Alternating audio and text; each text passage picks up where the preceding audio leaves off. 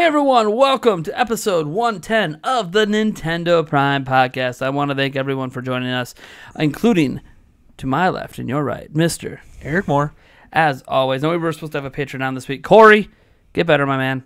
I know you're not feeling too well, so hopefully you're feeling better. We do have, I think, 2 scheduled to come on our next podcast.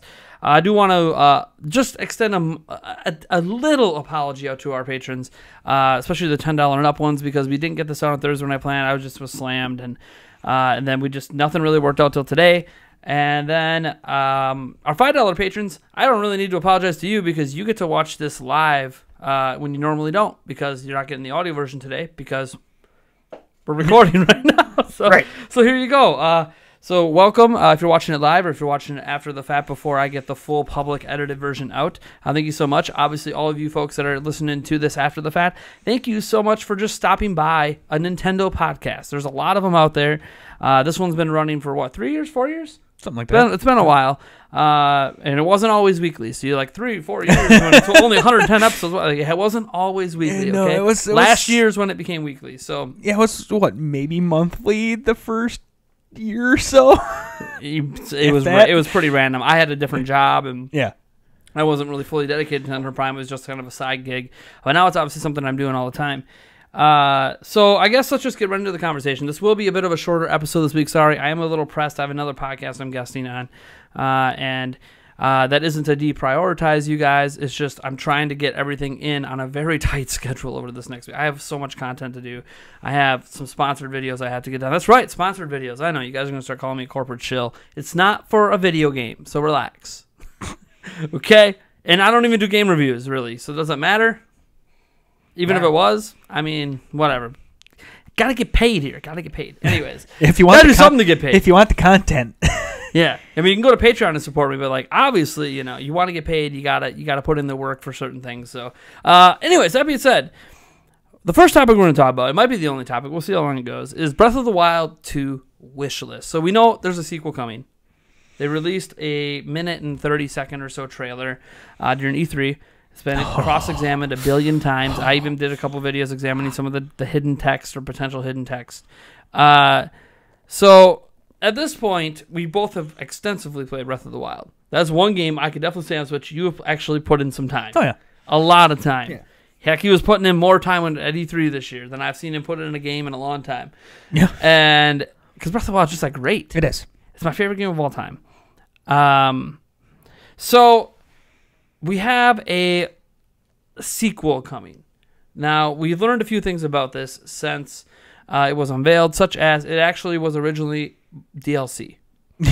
So this was, they were working on DLC, obviously the DLC we paid for, and then they had a whole bunch of other DLC ideas past what we paid for, and there were so many of them, according to IGA Anuma, that he's like, hey, we got to just make a new game. We just got to scrap it, stop trying to make like DLC, let's put all these ideas together and make a brand new game from the ground up. Now, he said from the ground up, we all know it's Breath of the Wild. He literally called it a sequel, so it's the Breath of the Wild engine. Yeah. Might be slightly improved visuals, maybe. I hoping think better frame rate. I think he was talking more about ground up from story-wise. Yeah.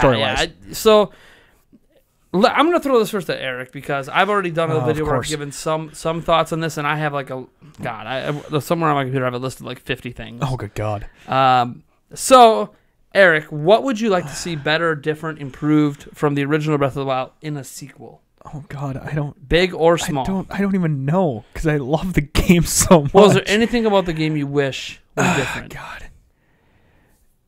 Because it's a sequel. They can do it different this time. Right. I know. Me personally, I don't really fully care about this, but I know a lot of people do care about dungeons versus shrines. If they could find a different, like maybe a balance of the two, I think it's a best of both worlds situation. I like puzzles, so dungeons. What do you think? What do you think of the Divine Beast? Because those were the big dungeons in the game. I like them. Okay. Did you feel they were too similar at all? Certain cases, yes, but I mean, there was differences. There lava was and water, right. Design-wise, you enter one, you might as well enter all of them. Yeah. They felt very similar. They did. The final boss fights, there was different mechanics to them, but the bosses themselves looked very similar. Right. Which I get that they were calamities of Ganon, obviously. Right. But there were some people that were like, They could have made instead of making them we're floating. We're used to having versus, like all unique mini bosses Yeah. over like 12 dungeons and plus unique final bosses, Mhm. and these are all very samey feeling. Mhm. Even beating them, it's like you shoot the eye in the middle of the helmet, and that's what it is for all 4 of them, and it's like right. It'd be nice if there was like a different, not just different attacks, but like actual different bosses. And again, that comes with traditional dungeons. But it fit the story. Sure. I think what happened is Breath of the Wild was in development a long time, but even then, I think what happened is, and the Divine Beasts were an idea they've had all along, was that there might have been some more traditional dungeons, but just the time to make it work with the way the world works. Like, because when they add dungeons in, if they do dungeons this time, which I know a lot of people are hoping, because some people think Breath of the Wild doesn't even have any dungeons. They don't even count, because if you ever played prior Zelda games, especially something like Twilight Princess, Skyward Sword, these dungeons, like the Divine Beasts, are like a room in one of those dungeons. Like they're pathetically nothing. The amount of puzzles that you do throughout the entire Divine Beast is like one room. Mm-hmm. So it felt very cut back, and I know they kept saying, "Oh, all the shrines are mini dungeons." Well, like half the shrines are battle shrines, which isn't a dungeon at all. Yeah, no. Which that's it's like fighting mini boss, but fighting the same mini boss of different difficulty levels 60 times. Right, and that was one many. that is one kind of gripe, that there was a good chunk of the shrines that were, major battle shrines, minor battle shrines, battle shrines where you just go in and you defeat an enemy, you defeat basically just a freaking one enemy, and you're done. Yeah. And it's like, really, guys? Yeah. And once you get the ancient arrows, you could shoot one and be done and sign in the challenge. Yeah, right.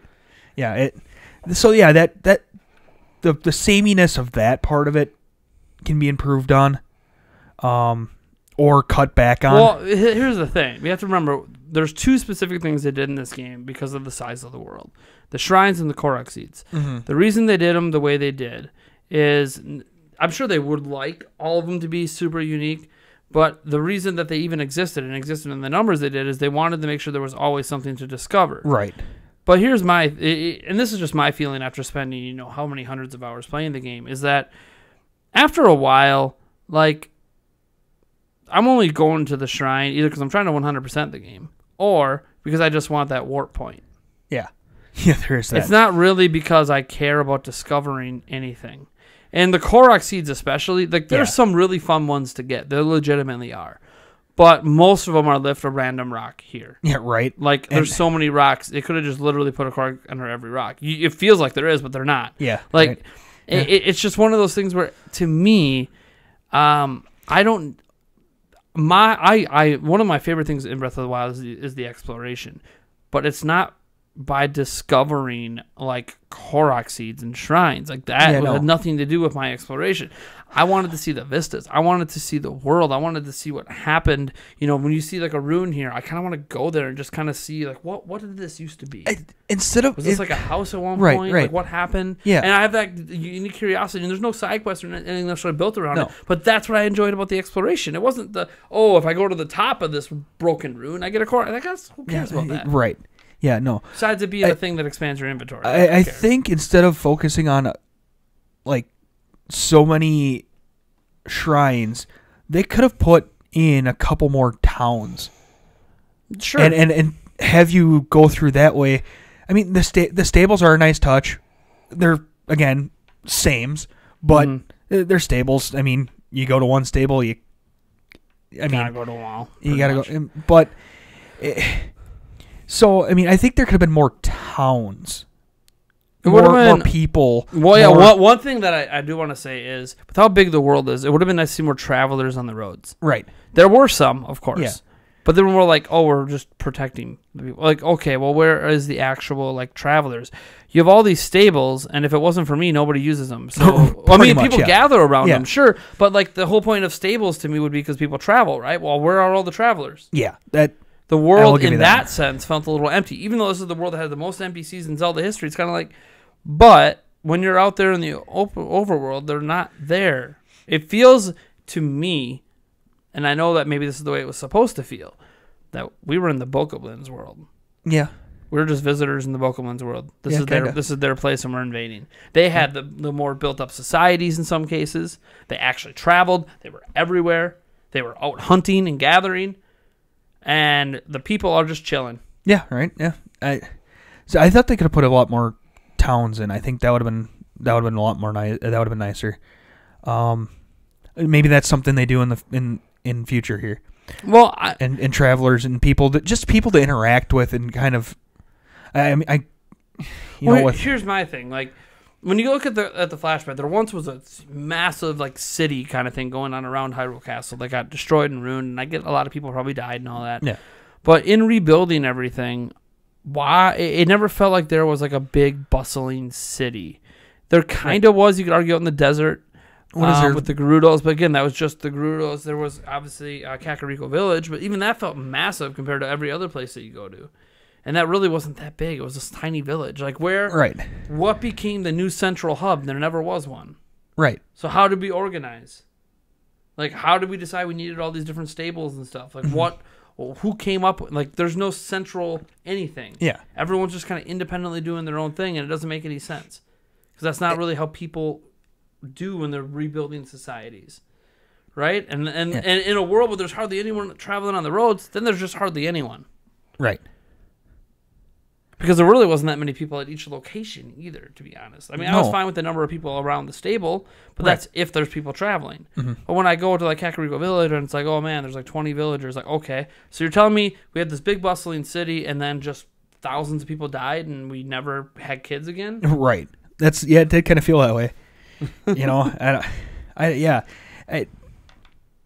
what is there? Minor complaint, I know. What is there? Maybe 10 towns? I don't even know if there's 10. I'm trying to think off the top of my head. You have the one you got the 4 major cities with the where you go to get the 4 divine beasts. Yep. You have Kakariko Village. Yep. You have the one village that you help build. Yep. That's a side quest, optional side quest, but a really cool one. One of the best side. Like, it's a really long-winded side quest, but it's great. So that's 6. Is that which one's the one where you can argue the Deku Tree area is kind of like a village for the Koroks. So that's 7. Yeah. Where's the one kid that you show is that part of the Kakariko is where you show the one kid the weapons, the weapons connoisseur, or where you build your house? Where is your house at? The house that you buy. Oh, What village is that? I think it's Ateno or something. So that's what, 8? Yeah, 8. That's a village. That's not part of the Divine Beast. Yeah, there might be 8 to 10. 8 to 10, and that's fine if they were massive. Massive. No, they're not. But they're not. They're all tiny, small, dinky. Like no, like what? Okay, so we're restoring Hyrule. For who? And where are the? I mean, we solved all the big issues with the Divine Beasts that are the 4 areas, and they seem all happy. So what's the point of beating Ganon now? My question is Link the only Hyrulean left? Well, I think they're all human. I think no. You see, like at the stables in Kakariko Village, and they're all Hyrulean. Yeah, it just feels like there's no major. Well, it feels like the Hyruleans were wiped out, right? Which makes a little sense if like they all lived at Hyrule Castle, right? That was it. There was the Kakariko Village, and that was it. Mm-hmm. Like that would make sense, I guess. But I don't know. But you'd figure there'd be a lot more ruins around the castle. There's a ton. The whole thing's ruined. What are you talking about? Yeah, it's nothing but ruins. Yeah. You remember the one cutscene where oh gosh, I'm forgetting the name of them. The Guardians, when they're crawling all over the city. Oh yeah. There was a big giant city. Yeah. I mean, big relative for Zelda. Right. You know, for The Witcher 3, that's like 1/8 of a city, but 1/8 of a village. You get a block. But for Zelda, it would have been huge. I don't know. It's just. It's something that felt like the game maybe could have done a little better with. And now that they have this world still, because if they're still using the same world, now they can maybe flesh it out more. Yeah. Maybe now that Ganon's gone, people feel the need to procreate. I don't know. Yeah. You know, the village you built, does that become the new central hub? Does you'd be defeated Ganon? Did we rebuild Hyrule Castle? Even though Hyrule Castle looks like it's about to fly off or something. Yeah, right. I'm just very curious what they're going to do with that. And for improvements, I mean, this is one thing, and I brought it up in a standalone video, and I want to get your thoughts on it. Did you like the breakable item system? Yeah, to a certain extent. I wish there was a little bit more notice of when your item's going to break. But well, it says it's your item's getting weaker, and then you have like three more attacks. Yeah. So it gives you a little bit of notice, and you're like, oh, do I really want to break this right now? Yeah, I mean, it makes for a nice, diverse. You have to explore weapons. It forces you to use a bunch of weapons you might not. And not just the Master Sword. Yeah. I mean, and even then, you're using the Master Sword until it like runs out, and then you might not even use anything else until it comes back. So right. I think I liked it. The only thing I wish that the game would have included, and this is what I want to see in a sequel, is a way to reforge or like fix your weapons. So if you take out a Lionel and you have one of those super strong weapons, like it's neat that I have to take out another Lionel to get a new one, but maybe you have an affinity for that one weapon, and maybe they offer weapon customizations where you can change colors and all that if you come with your clothes. And it's like, you know what, this it's broken, right? The weapon broke, but why isn't it fixable? Or you can reforge the one thing in the Zora domain. Yeah. So why can't we like do that with more weapons? Or you have to repair it. It can't be broken. Once it's broken, it's done. Well, I don't know about that though, because weapons break all the time, and then people get them reforged. Yeah. Okay. So you have to take it to the blacksmith before it gets broken to get the blueprint made, because you can't just automatically create a thing. You have to have a blueprint. But where'd the weapons come from in the first place then? The Lionels had their blueprint. Maybe you have to find a blueprint or Where's something. the Lionel village where they're making these mystical weapons? You know what I'm saying, though? I get what you're saying, but it's a video game mechanic. I don't think it really matters. All that matters is that there's a weaponsmith, and you gather whatever metals you need to repair the weapon or wood. Because we already gather metal and wood. It would be another use for the resources we're gathering. That is another thing, too. There are a lot of resources that... I mean, there's things to do with them and trades you can make in certain markets, like out in the Gerudo village, but like, can we actually build something with this metal? It'd be sweet. Yeah. And, well, hey, being able to fix your weapons would just make a lot of sense. Mm-hmm. And maybe it was something they were considering that they just couldn't fit in because of time. I mean, it feels like weird to say because of time, but like got to remember, at one point they decided we're pushing it all the Switch, so the game was basically done at that point for them to do that. So, right. That's one thing that I think I like the weapon breaking mechanic. I know some people are going to say, I want weapons to be more durable. I don't know. I mean, a stick breaking in 2 hits, it's a stick. Yeah.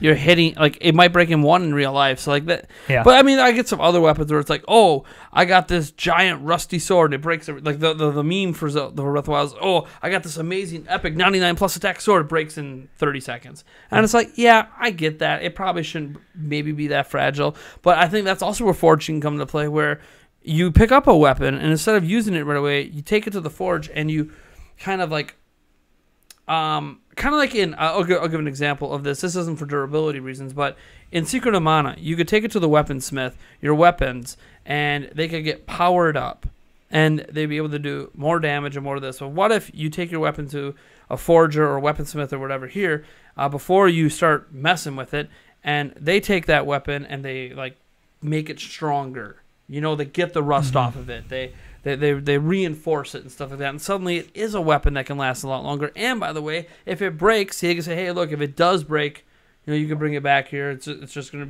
gonna need a lot of materials to rebuild it, but whatever.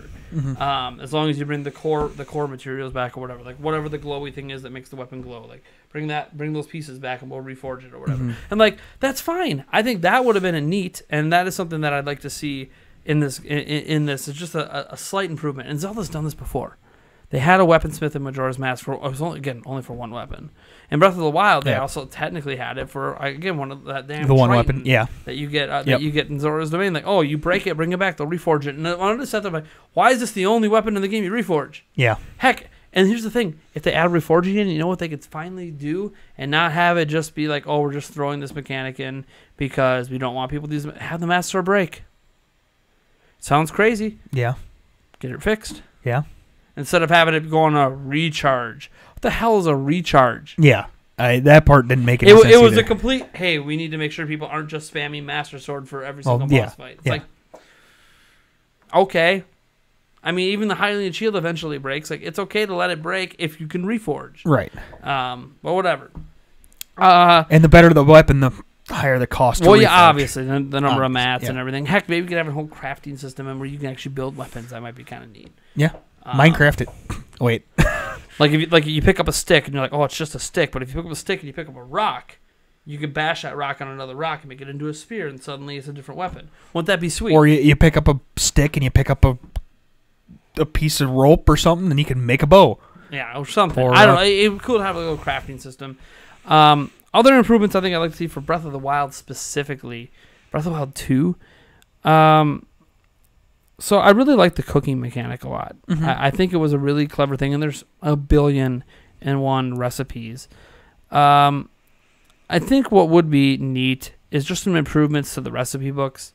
Obviously, more recipes and more different things you can make. But just like an understanding of, this is just like an inventory thing, where when you're scrolling over each item in your inventory, if it kind of just gave you like a little pop-up that said like what recipes this item can be used for that you currently have. Mm-hmm. So like when you're thinking of cooking, you don't have to like go to the recipe book, figure it out, and then grab the materials and throw it in. Instead, you can just be like, well, if I go over the material, it tells me, oh, I can make this, and this, and then it just says I need, these. Then you can like, put your thing over and then select that individual recipe, and it can tell you the rest of the materials and if you have them. Right. And literally, instead of picking up each individual item, just click on that recipe where he picks up the items and throws them in the pot. That's what I was actually going to suggest. As you were saying that, I'm like, I'm guaranteeing you, if I remember correctly, they don't have a place no, they don't. that you can have actually to pick just up select each thing individually. Yeah. And put it in. And it would be nice if it's they like could you have a recipe book. Just click on the Yeah. just click on the recipe and just throw your stuff in. It's streamline it. Yeah, streamline it. Definitely. So I think you're right. There's some things that can be actually more streamlined too, like that. I can't, think of a whole lot, but I know there is a few things that can be actually streamlined a little bit better. So do you like how the story was told?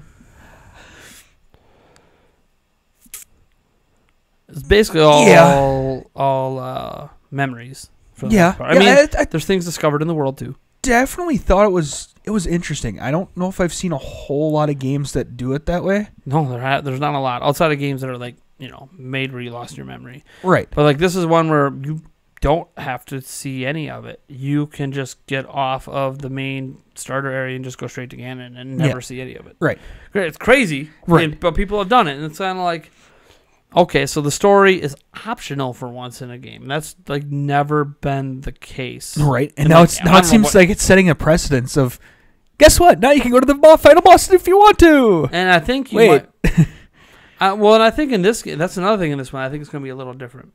I don't think you'll be able to in the sequel. And this isn't me like what I want. This is just, I don't think, based on what we saw in the trailer, that you'll be able to just fight the final boss right away.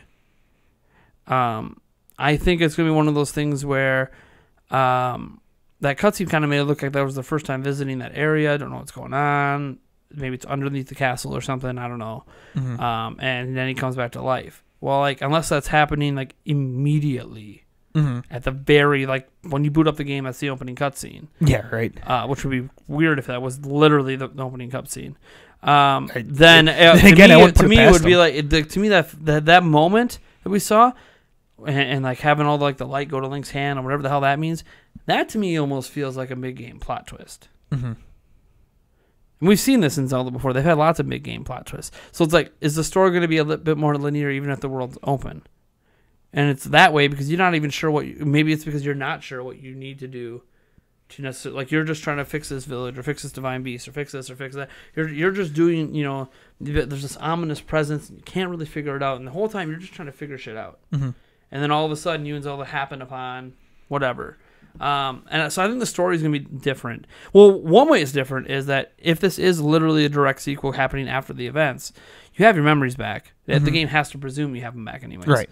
So everything that you're seeing now is no longer a memory. This is actually happening now. The story has to be told in the present. Yeah, right. Could you imagine if they went back into your save file and saw where you were at with your memories and only presented so much of it? Wouldn't it be crazy if you go in there and be like, oh, you haven't beat Ganon yet. You can't play.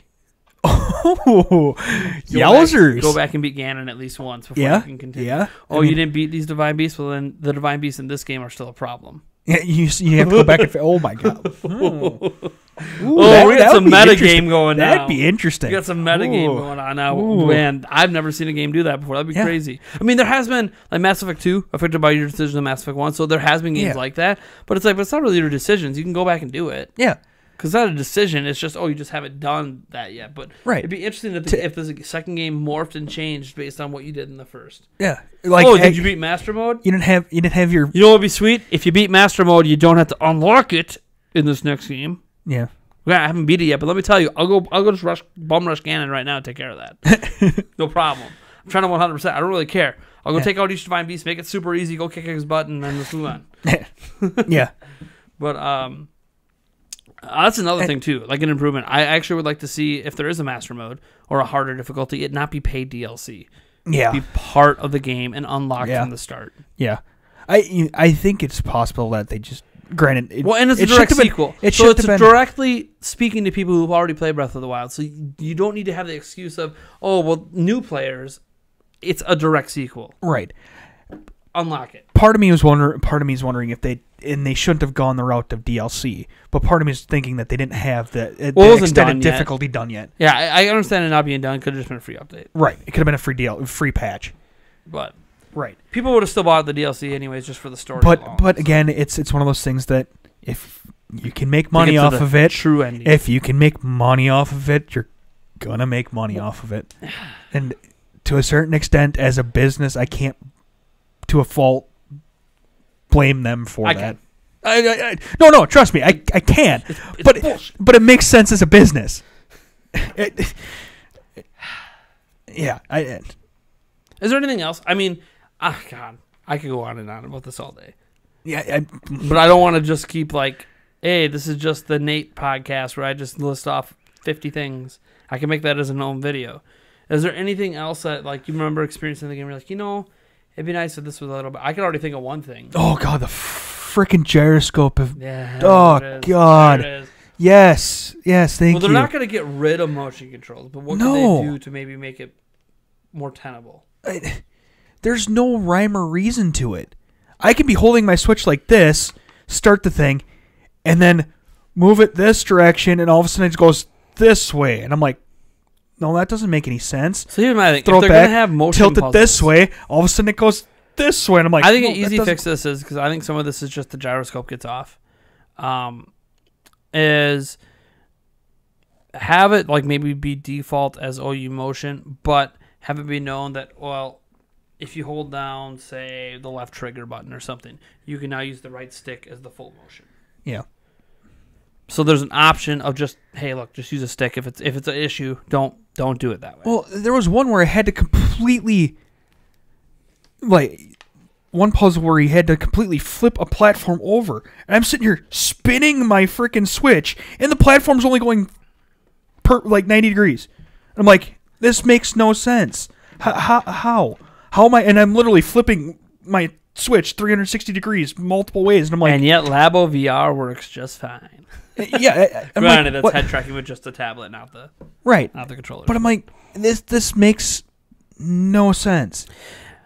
There's no rhyme or reason to how it moves. I think part of it might have been that it was originally a Wii U game. So it wasn't properly designed for the Switch gyro. It was more made so for whatever Wii U tech was using, which I know was a gyro too. But hey, different boards, different gyros. Techs, yeah. Gyros in just the thing. The Switch could be, but the gyros also like on Wii U, the gyros would be in the literal gamepad. Yeah. With the screen that's managing the inventory, whereas the gyro in this is in the individual controllers. Each controller has its own, and then also the tablet has its own. So it's kind of like. Which one do you listen to? Which one are you listening to? If you're just using the head one, but what if people are playing in TV mode? How does that work? Well, then which controller is the one that's doing it? Is it the right or the left? Oh, well, if they're both in the thing, do you use both of them to make it more accurate? Whereas before, it's like, look, it's all in one thing. It's either all in the Pro Controller. It's all in the Wii U gamepad. There's a lot more variables, and I just wonder if they just picked one left or right controller, and they just said, screw it. Yeah, it's possible. And so it's just not as accurate as it would be with the whole thing. Honestly, though, they should be able to tell... whether or not you're playing in... No. No. They should be able to tell if the Joy-Cons are connected or not. in an ideal world, yes, but in a game that was spent its entire life being built on a different platform, Yeah, that was probably not right, something they right. really fully tested. Yeah. They probably was like, hey, look, it turns cool. It turns. Did anyone even beat the game? I don't know, but it turns. Yeah, yeah. Obviously, that- it wasn't like not beatable. Yeah, It's you're just, right. I It's can't- just frustrating at times where it's like, I know what to do, just do it, please. Yeah. You're right. I don't know how the hell I didn't think of that one. Oh my god, yeah, that was pissing me off a whole ton when we were at freaking E3. So another thing I can think of is climbing. I loved it. Love the stamina stuff. It's fine. I like that. That limits your exploration a little bit and makes you feel like you're progressing as you get more and more stamina. That's cool. I don't know if you're going to start this game. Chances are you're not going to start this game with everything. You start all over again with your health and everything. That's usually what happens. But it would be interesting if, like, because, you're climbing in the rain. It's it's really hard to climb in the rain. You can't really climb at all. It would be nice if you could somehow find like an item that lets you kind of climb in the rain, even if it's just temporary. Even if it like halves your stamina, but you can still climb for half that stamina before it's like, oh no, can't do it now because it is supposed to be harder. To me, it felt like any time I went to climb, it was always raining. It was like some places were like that intentionally though. There were areas where like it's gonna rain till you beat it, and that's part of the challenge of that area. right. And that's fine.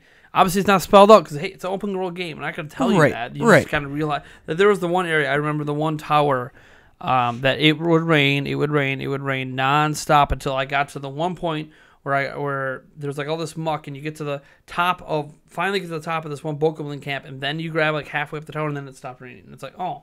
So it just didn't want me to just float off a hill onto this thing, climb up it. Like it wanted to present a challenge to this tower because I could have made this tower a joke. Right. I guess I get like it's trying to, and that's something that they were that Nintendo I guess was trying to tackle in this open world concept with Zelda is how do we make it so people just don't skip everything and make it all a joke. Like unlocking towers, it's the same thing every time, right? Climb up, be done. Okay, cool. So how do we make it different? Well, sometimes we'll put spikes on the tower. Sometimes it's how do we make it so people can't cheat it? And even then, it can always be cheated once you realize, oh, I can attach those octo balloons and just float up anyways. Yeah. So like you could cheat it still anyways. Yeah. So it's kind of a give or take thing. But then again, that's another puzzle you have to figure out. And I think that was the thing is them trying to make it so you have to think more critically. I don't know. It always feels like for some odd reason, whenever I have to go climb, it's raining. It doesn't matter where I am. Because you'll be like an hour, hour and a half where you're not even really climbing besides the little tiny things, and all of a sudden you finally go, all right, I actually kind of want to climb up this mountain. Rain. Yeah, right. It's like the game knows. And the thing is, you can make a little campfire if you can find a place that isn't wet. Yeah, right. And then you can like fast forward time, but to try to get rid of the rain. But it's like, man. Yeah. Yeah. It's okay. I get I like the living, breathing world like that. for Rain's sure. unpredictable. It's just like but it's a little. It feels like it rains more towards. Well, the amount of times it rains in certain areas, I'm like, why is this a rainforest? Yeah, right. If I'm in a rainforest, I expect that. Right. Well, like when I'm just like out in a Midwest place, like it rains sometimes, not all the time, 3 weeks in a row. Oh, that'd be interesting. If they just randomly threw tornadoes in there. Well, new weather effects. Because they have lightning strikes. Yeah. Why not tornadoes? That'd be interesting. What if the tornadoes could also destroy buildings? That would be crazy. Yeah. You'd have to dodge tornadoes and stuff. And that would be sick. Or if you're like on the ocean, there could be like a typhoon or hurricane coming in. Yeah. Oh. Surfing. I had surfing, actual surfing. We had surfing Pikachu. We had shield surfing. Now I had real surfing in there. You still should surf on your shield. Yeah, you jump off the cliff and then ride the wave. Yeah. I mean, I don't know if it's going to work. I mean, it might work with a wood shield, I suppose. You have surfing Pikachu. Now you have surfing Link. There's just a lot of little things I think could be done better. Big things, obviously, would be dungeons. Telling the story different, making maybe more linear. I don't know. Obviously, there's things people want to see: improve visuals, improve frame rate. I think frame rate will be better in that I think it'll be a locked 30 FPS. Yeah. It was at 30 a lot of times after all the patches, but there's still some times that you can get it to dip. And I think a lot of that is just, hey, it was a Wii U game. Right. And I think for sure that they're going to update the engine to be a little bit. They're going to optimize this thing like Switch. crazy. It should be running probably at a rock solid 30. Yeah. I don't know what resolution you're gonna get, but I'm assuming 1080p and 720. But I don't know because Mario Odyssey was 900. So, but again, Mario Odyssey also might have been originally a Wii U game that was ported because it came so early in the Switch's life cycle. Yeah, that they just never told you it was a Wii U game because it never came out on Wii U. It was never announced. So maybe they were planning to announce at the E3 after, and then they're like, oh, we're actually going to push Zelda for Switch. Well, let's do the same thing. Let's not even announce Mario. Yeah, right now. Let's do the same thing. I could very well see that. So it'll be interesting to see what they do with that. There's just man, they could. I'm going to start getting like super nitpicky in the little voice acting. Yeah, I like the voice acting in the game. I know some people don't. My only issue with the voice acting. 2 issues. One issue is that I think every character in the game should be voiced all the time. I don't think there's any excuse for any characters not to be voiced. It happens in The Witcher. It happens in every single Western RPG ever made. Why can't we do it in Zelda? Yeah. That's bigger than a lot of these Western RPGs. Yeah. It makes more money. Like, why can't we? Why? Okay? That's one thing. But as an introduction to voice acting and stuff like that. But here's my one issue with the introduction of it. It's like, fine, okay, it's only the major characters and blah, blah, blah. My issue is it's only the major characters when it's convenient to have them do it. Mm-hmm. When you just go up and talk to them, they're not voice acted. No. So it's like, it really broke immersion to me. Like, oh, Sidon, you're fully voice acted. Then we actually get to Zora Village and you don't talk anymore. Right. We don't talk anymore. Right. We don't talk. It's like, no. Yeah. No, I get you. You are fully voiced. Like, why can't we have ever? Like, I understand there's a billion lines. Who cares? Every RPG and adventure game ever that has voice acting has to deal with a billion lines, and they're not using like big name Hollywood actors. Here's the thing, and like the Witcher 3 devs can hire Keanu Reeves to do 10,000 lines, and then take these professional voice actors you did hire and just have them do more. Yeah. Yeah. Have them do multiple characters. Yeah, I mean, one of them actually did do multiple characters. But yeah. It's still, it's something that, if you're going to have voice acting, fine. I gave him a pass because it's the first Zelda game really with voice acting, and no, I'm not counting, yeah, or, hey, listen. Oh, God. Like, I mean, actual voice Shut up, acting. you stupid little thing. But I want to see it just blow up well beyond what it was. Go all the way. Yeah. No. Voice act the Bokoblins. Wait. All right. So I'm going to kind of shift gears a little bit. You guys can tell us down in the comments what you want to see improve Breath of the Wild. As I said, I actually could make a video of 50 things I'd like to see better in Breath of the Wild too. But I told myself I was going to give myself a break from Breath of the Wild content. Then here we are. This thing's releasing publicly on Monday, and I just did a Breath of the Wild video 2 days ago. I can't help it, okay? I am a big Zelda guy. And the game's amazing. Yeah.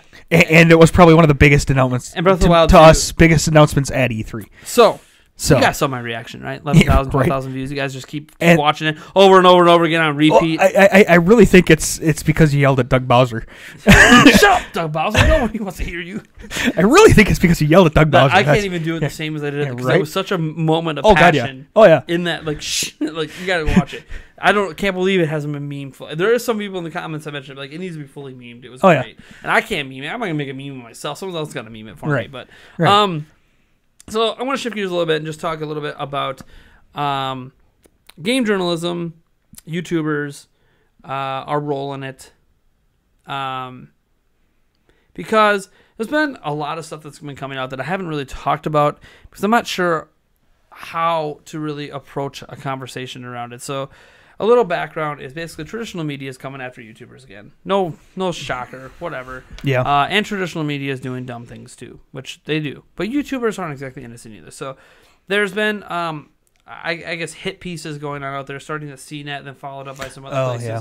They went after like Young Yeah, went after Clean Prince Gaming, I think Jim Sterling a little bit. Went after the Quartering and a whole bunch of other people, Angry Joe, and some of these people made response videos and some of them didn't. And there's theories out there about so and so didn't comment on it, and they were the ones that were hit the least in the pieces. This is a conspiracy, whatever. Think what you want. It was a hit piece on YouTubers, and you can think what you want of the YouTubers I brought up. It's fine. I don't really care if you like any of them or don't, or you love them all or you hate them all. I don't really care. That's neither here nor there. The point is that the hit piece itself brought up a lot of factual inaccuracies. I think the hit pieces had a general point that I think is something worth talking about, but the way they targeted it and the specific examples they bring up and the way they twisted the interviews. Also, the way they presented the interview itself. Oh, yeah. They lied to the people they were trying to interview from saying it wasn't a hit piece. And then they twisted the words and omitted things. And it just very, like, even Boogie2988 was interviewed for one of them. And, like, they twisted his words and used them way out of context and made things, like, it's just, like, Boogie2988, I think, put out a video that I accidentally helped a hit piece. And, like, I did. Yeah, right. But, And, like, and the thing is, I think there's an understanding between the YouTubers that were hit by this that because I'm pretty sure they were all approached for the piece. Yes, every single one was asked by somebody, I think from CNET, not necessarily the original author, but someone representing CNET, and they were told they were told it was a normal interview, and then by the time you get into the interview and you start realizing that, and because I'm sure the interview started out as a normal interview. Well, like Boogie298 actually went in depth on it, talking about how, hey, like they were asking him questions about certain things with YouTubers, and you could definitely tell like they have like a slantedness to the questions. But then he said, like, I spent a lot of time like explaining, well, here's why this perception exists, and like here's what we as YouTubers are doing about it. Here's what you don't understand about YouTube, about the algorithm, and about how viewership works, and blah blah blah, and positive videos versus negative videos, right? And like some of it is built around the audience more so than it's built around the individual YouTuber. And like there's a whole big conversation that he tried to have with them to make them understand. Hey, look, a unique opportunity to talk to traditional media and try to make them understand. And instead they just picked out the pieces that make all YouTubers look bad and then threw that in there.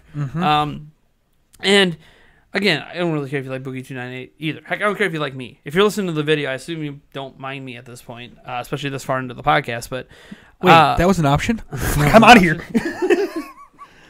But I think that when you're wading through all this, regardless of your opinions of individual YouTubers, what's very clear is that one, traditional media is obviously scared of YouTube, taking away a lot of their viewership. You can go look at Google Trends and all this, and you'll see IGN, GameSpot just nosediving in terms of search term relevance, and you'll see YouTube just skyrocketing. And I know you can even search individual YouTubers like PewDiePie skyrocketing past everyone. And regardless of what you think about him, the bottom line is he probably has a bigger pull right now than the whole of IGN. And that's just looking at YouTube. That's not counting his Instagram and his Twitter with all the millions of additional followers he has. And different ways to reach people, because we all know YouTube's algorithm isn't always the greatest at reaching the people who actually want to see our videos. Hello to the half of people that won't see this. Hello to we have 4.3 thousand people who hit the bell. Hello to the 300 of you that maybe got a notification. Right. And the 50 of you that actually clicked on it and care about the podcast. Yeah. But I think it's interesting because I think the conversation should have been around why is negativity popular? Like, why does that getting clicked? It even gets clicks on these websites. Like, even this article, it's negative. Yeah. It's created to get clicks, and they know it's going to get clicks. It's very clickbaity. So, why is negativity, not just on YouTube, but in general, more appealing to viewers than positivity? At my channel, it's interesting. One of my most, how do I put this? Mine's like the inverse of that at my channel. So it's not that positivity gets more views than negativity, but positivity about something towards Switch that happens to also have this negative connotation towards Switch haters gets a ton of views. Yeah. So Witcher 3 and being impressive and this and that, blah, blah, blah. 12,000, 20,000 views. Oh, Switch has thwarted hackers. Well, it's negative towards hackers, positive towards Nintendo. 300,000 views. And it's like, but if anything, I just make it straight positive. It doesn't negatively impact anyone. If I come out and say something, Luigi's Mansion 3 might be my game of the year. And that's nothing negative against anyone else. That's just a personal preference, positive opinion on Luigi's Mansion 3. Oh, yeah, I might get 3,000 views. Where's the 10, 12, 15? Yeah. Because there's nobody negatively impacted by that opinion. Why do you think negativity is like this big thing with people? Why do we inherently want to click on negative and not positive? God, I mean, I think a lot of it. Do we just like drama? Yeah. There's the drama aspect, the everyday news, even on like television, everything like that, is generally all things that have gone wrong, bad things. You see a nice fluff piece, great things here and there. Usually, oh, this kitten. Yeah, right. It's like, Right. Everyone likes cat videos. But for the most part, your news is, well, there was a shooting here. The weather took care of this town. Took out this town. Yeah, it took out this town. This and that, and it's all generally negative, bad things. And it's rare to turn on any news, those are the major news outlets, and see positive everywhere. Yeah, you might find one in the slew of 30 bad ones. Right. And I don't know if that's just a habit that we've gotten into. So we're. I also think there's a morbid curiosity. Sure. To a certain extent of, okay, this person's getting crapped on. Let's see why they're getting crapped on. It's one of those things that, it's kind of almost rubbernecking where you drive by an accident and you kind of can't peel your eyes away from it. So it's kind of one of those things too. It's our inherent. Do you think some of it has to do with outrage culture? That we're always looking for something to be angry at? To a certain extent, I think as it grows, yes. I feel the way the world is going. I think yes, that's starting to go. Here's kind of something I want to this. make clear about outrage culture, and obviously it's all personal opinions.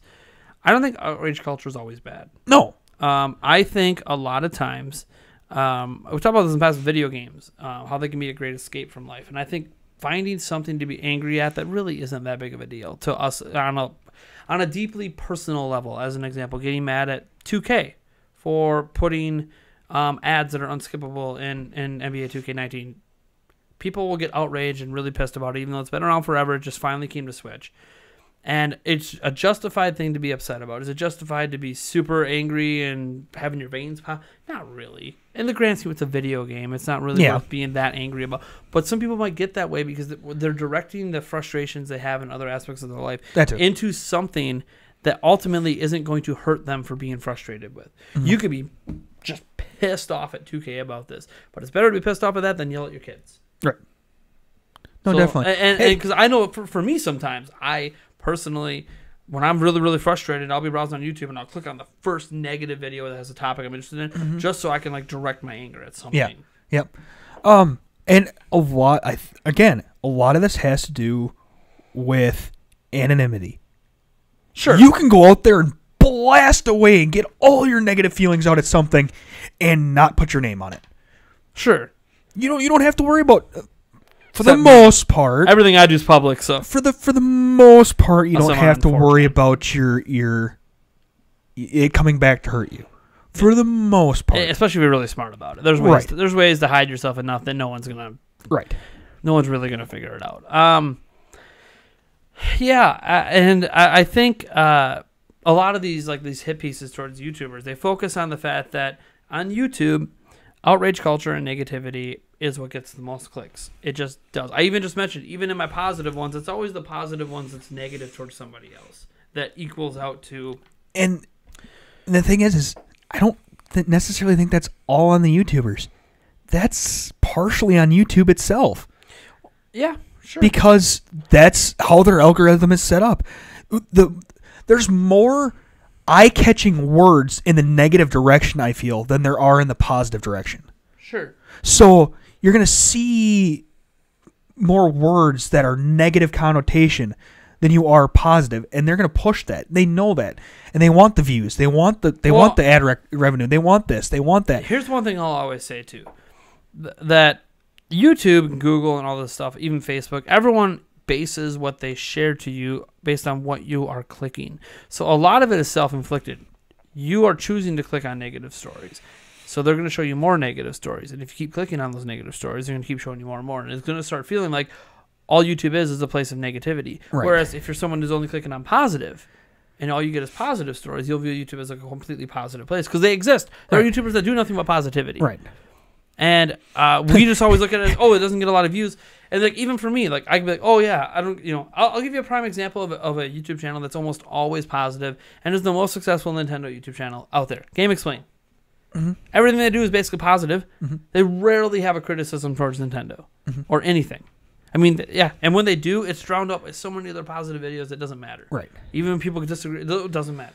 So like, that's an example of like, if all you do is click on Game Explain positive videos, all you're gonna do is get Nintendo positive videos shared to you. And my channel, as much positive as there is, there's negative because it's actually hurt my channel. If I'm being completely honest. The reason my channel is doing so well here during June is not just from the E3 content, it's because it's all positive content. And Nintendo fans, I think, have this innate ability where they want to subscribe to channels and watch channels that are positive towards what they're into. Even if they disagree with the opinions, they like the positive coverage because there's so much in it. It's almost the anti. But every time I put out a critical video, it might get more views, but I'll lose subscribers. It's interesting just watching how that ebbs and flows. People are, all these positive. Oh, you put out that one negative video that cost me 50 subs. Like, why? Yeah, or are you just or does it just happen that you pop out these negative videos on a purge from YouTube?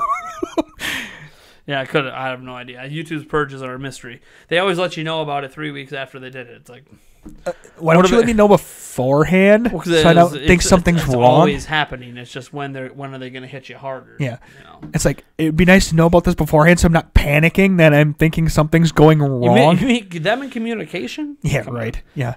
You mean the communication where you started a chat with them and then they told you that they were going to email you and then said you didn't respond in the chat because they said you were going to email you? Yeah, it was it was an automated email, clearly, but it's kind of like, but I did chat. You told me you couldn't solve my problem, so we'll email you. And they emailed me to tell them they couldn't solve it. We're sending this email because you didn't respond in the chat. It's like, yes, I did. Yeah, but that's neither here nor there. I think, I don't know, like, what are your thoughts on, here's my thing. I'm weird, okay? So I think the general opinion of most YouTubers is that traditional media is kind of slipping, and that's why we matter. I also think, though, there's also the traditional media. You generally go to their websites, and it costs money to view their articles. The gaming ones usually aren't the case. Right. But like Wall Street Journal, sure. your major print media. They're also a newspaper too. Right. Kind of makes more sense. It does. But you go to YouTube, it's all free, for the most part. Yeah, ads, but I mean, there's ads even on those websites that you pay for sometimes too. Right, for the most part. So I mean, you can ignore the YouTube Red. You don't have to get the premium that cuts out your ads. I mean, yeah, and there's the YouTube originals that are behind that as well. But for the most part, YouTube is a community-based website that we happen to make money on. So I think that's obviously an appeal. That's one reason why YouTube still matters, even though Netflix blew up and everything else, because it doesn't cost anyone anything. Everyone can watch YouTube. Anyone can be on YouTube. Right. And I think part of that on YouTube, it's nice to kind of show you similar videos and stuff like that. But I wish there was a way that instead of giving you a list of, if you kind of keep clicking in the negative direction, you kind of snowball yourself into a corner. Sure, but that happens on Netflix too. Literally everything out there, it bases what they're going to show you and suggest to you based on what you previously have done. I wish there was a section kind of in the what shows you where there's a majority of what based on your stuff, but there's still other options. It feels like the whole recommended for you is literally what you're looking like, what you've been if you snowball and I want to go see a Happy Piece or something, I have to literally search for it. I can't find it in the recommended for you. Where if 3/4 of your recommended for you was what you've looked for, and then they had kind of a similar but in the opposite direction of what you're looking for, that would be interesting. I mean, I think that would help you to maybe not feel like YouTube is only one direction. Yeah, it's an interesting conundrum to me because YouTube's got a lot of issues in and of itself, and this is not just YouTube. Facebook, everywhere is like this. Twitter, I think, is the one place where even then they try to curate your feed. You could still. I always set it to latest tweets, but it keeps resetting and curating. I know that it drives me absolutely what bonkers. Anyways, but when you just set the latest tweets, it's fine. But I mean, when it curates, it's curating based on what have you clicked on or what have you liked and responded. It's like, Anyways, so like I said, even Twitter is trying to do it. So my whole shtick here though is more so negativity. Why it's a thing, and then why traditional media feels like they need to come after YouTubers so much, and why YouTubers conversely feel like they need to go after traditional media because we're just as guilty as they are. Yeah. And we know, like, I literally, one of my top viewed videos at Nintendo Prime is me complaining about an article at Polygon. It's one of my top viewed videos. Yeah, I stand by that video. I don't regret making it, but it's one of those things that's like, but that's proof of me doing exactly what this hit piece. I did a hit piece on them. They did a hit piece on other YouTubers. Like, okay, we're hit piecing each other. It depends on how it's framed, and how it was presented. I'll give you an example, and this is because maybe this is why YouTubers do what they do. GameSpot put out an article this past week about bra sizes because of a character in Final Fantasy VII. Looked like her boobs were a little smaller than they were in the original Final Fantasy VII. When the real reason given by the developers isn't that they're smaller. It's that, in the original game, she was wearing like a traditional bra, and this one she's wearing more of a sports bra, which is more akin to what a person who's doing a bunch of action would be wearing. It's more realistic, I guess, is a good way to put it. And she still has pretty big tatas, so I don't really know what the big deal is. Yeah. And hardly anyone even, like, only like the vague, like, edge of the gaming internet said anything even about it. Nobody gave a crap about this person's boob sizes in the grander scheme of gaming. It was very edge comments or joke comments maybe. And they decided to make a whole article around about how gamers are outraged over it and explaining how bras work. That is an entire article that exists on GameSpot. And I found out through this that IGN actually owns GameSpot now. So that's a thing. So they're one and the same, basically. So, all right. Okay, cool. So whatever, that's fine. They're not competing. So is that why IGN wasn't at E3? Because GameSpot was there? And now next year GameSpot's not going to be there and IGN's going to be there? Who knows? But I just found that interesting because that piece, clickbait as hell, they knew they were going to get millions and millions of people clicking on it just because it's such a dumb, controversial topic that is completely irrelevant and that people are going to click because it's irrelevant. And then they had to have known that, of course, YouTubers are going to respond to it because they're going to be like, this is an embarrassment. This is stupid, LOL, game journalism. And personally, like when stuff like that happens, it's like, well, that's why we go after them. And then they'll look at us and be like, well, so-and-so did this controversial thing, and that's why we go after you.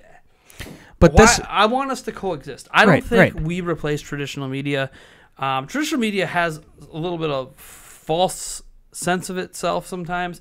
I'll give you an example. Jason Schreier, respect some of his work. He says some dumb things sometimes. He is what we all have our beliefs and our things that are just dumb sometimes. But he did that whole debate with Yang Ye last year, and it was an interesting conversation, and all of his responses to Yang Yab were basically, well, like, why don't you go interview them? Why don't you do this? Why don't you do that? And Yang Yab just keeps saying, I don't have that kind of access. They don't view YouTubers the same way they view you. And he's just like, well, yeah, sure they do. No, they don't. Look at your reach. You can get whatever you want. And, like, there's this thing with traditional media, like, look, if you're this big on YouTube, you should have the same access we do. And reality is we don't. No. Because the developers and the publishers don't view YouTubers the same as traditional media because we're not educated in the same way. Can you really trust us? They're afraid of YouTubers because we aren't vetted, we aren't educated per se necessarily with an official journalism degree. We don't have a big corporate entity to answer to that if we get an interview that we are going to, and by the way, there have been interviews, of course, but they're far and few between in general with YouTubers. And they feel that we might trap them into saying something when in reality, that's what journalists do too. Right. Also, I think there's a part of it that's YouTube's a visual media, whereas print media, I mean, it's you know what I'm saying. Where there's an actual video involved. Sure. If a YouTuber comes in, they're going to want to generally to show something. You can't show that in a newspaper unless it's like print media unless it's like a and there's also photos some things where some journalists have been doing interviews for so long they know like, oh, you can't ask this question. Right. Like it's going to be off limits. We just know it going in. Yeah. Whereas the YouTuber, I'm going to ask anyways. Right. Like what are they going to do? Not interview me or whatever. They weren't interviewing with me anyways. Right. Yeah. And it's going to be video. So, like, Right. you can't hide. You can't, like, hide your intonation. I'm putting it out there in video because, Right. like, you agreed to this. Yeah. Right. No, for sure. You can't ask me after the fact not to show it. You can't. You can. Yeah. I don't have to listen, though, because Yeah. that wasn't what we agreed upon. Right. So, like, I think that's where traditional media has a run-in with YouTubers. Like, look, you're not educated. There's a superiority complex. Where you haven't been you don't understand the industry as long as but hey, look, Well, we haven't had you a should chance to ask for the access. We can get review copies of games, but we're not getting the interviews. No. I mean, sometimes we'll get invited out to early gameplay events, but they won't talk to you. They'll treat you differently than the Kotakus and the IGNs. Even just look at E3's requirements to get in. Or they'll ask you to come. Here's a good one. So, by the way, I don't think that, you can argue about shill, this and that, but, like, X company, I don't want to get too deep into it because this breaks some NDAs if I go too deep, but X company invited some YouTubers and some traditional media out to preview a game before E3. Fine, great, cool. Everyone's being treated equal. Those YouTubers had to buy their own flights, buy their own hotels, buy their own food, and got to attend and play the game. They got to ask a few questions here and there, but that was it. The traditional media had their flights paid for by that company, had their hotels paid for by that company. And also, all of them were offered interview opportunities. Yowzers. Now, they all get to play the same demo, but they're already like, oh, yeah, we're bringing YouTubers into the culture, but we're not going to fully ingrain them. And granted, I'm not saying that they should be paying, because you could argue that can create a bias, because they're paying for everything. And I get that maybe, the YouTuber's actually less biased in that way for this particular company and game, but it's one of those situations where at least, like, have equal treatment. Like, you're showing that they're like, oh, yeah, YouTuber this, YouTuber that, but hey, these are the people that are going to be on Metacritic. Not these YouTubers.